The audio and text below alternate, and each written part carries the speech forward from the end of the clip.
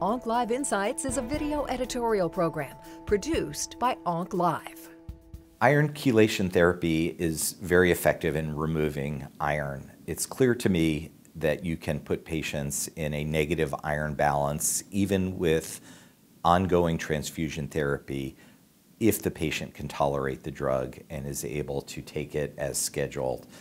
The biggest concern for iron chelation, particularly with deferocyrox in the form of Jade, has been adherence to therapy because of adverse events. And that is really what limits the efficacy of the drug, not the drug itself. It's the ability to tolerate it for a number of patients.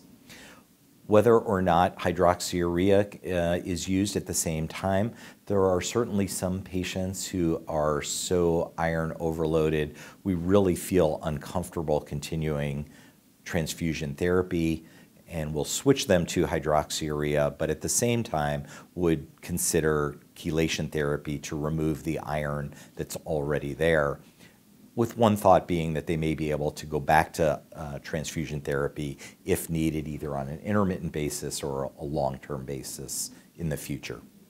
There are several iron chelators that have been available now for a fair number of years.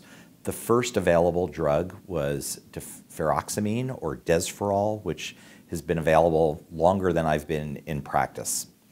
It is given either IV or subcutaneously, or it can be even given intramuscularly, although I can't imagine that anybody would ever want to do that on a routine basis. Over the years, it took a motivated patient and often family members and home health nurses to be able to deliver deferoxamine successfully. And it was particularly difficult to do for sickle cell patients who needed other long-term therapy as well, and whose survival over the years was shorter in the past and was not something that was often done for patients with sickle cell disease. That really was the state of the art for many years until deferocyrox in the form of Jade became available about a decade ago, and that was really a marked improvement in the ability to chelate iron in a larger group of patients successfully. That drug was followed more recently by a different formulation of the deferocyrox in the formulation of Jadenu, which is much better tolerated, easier to prepare and take, and seems to be another advance in the treatment of iron chelation therapy. Patients that were on Jade had some difficulty in taking it. It was not the easiest medication to use. It needed to be mixed in water or juice. There was always some question about what the effective liquids would be to mix this with. It took some time to mix, and many patients would tell me how difficult it was for it to go down, and that made it more difficult for them to even want to prepare it as something that you would want to drink every day. So there was difficulty with that, and that was even before you got to the idea of other toxicity such as nausea and vomiting or other diarrhea and other GI complaints that occurred. So Jade was difficult, but it definitely improved the iron load in people who were able to tolerate it.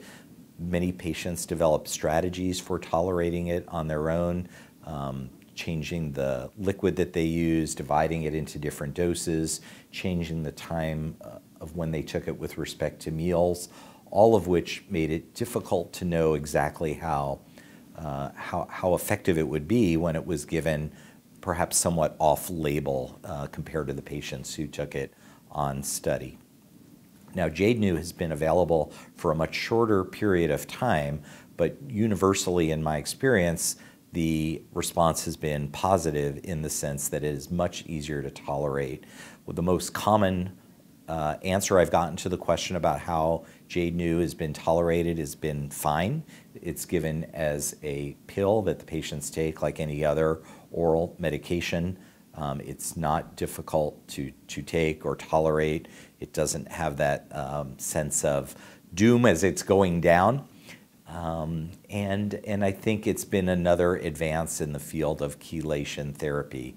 Another common response I've gotten from patients who have been switched from XJ to Jadenu has been a thumbs up.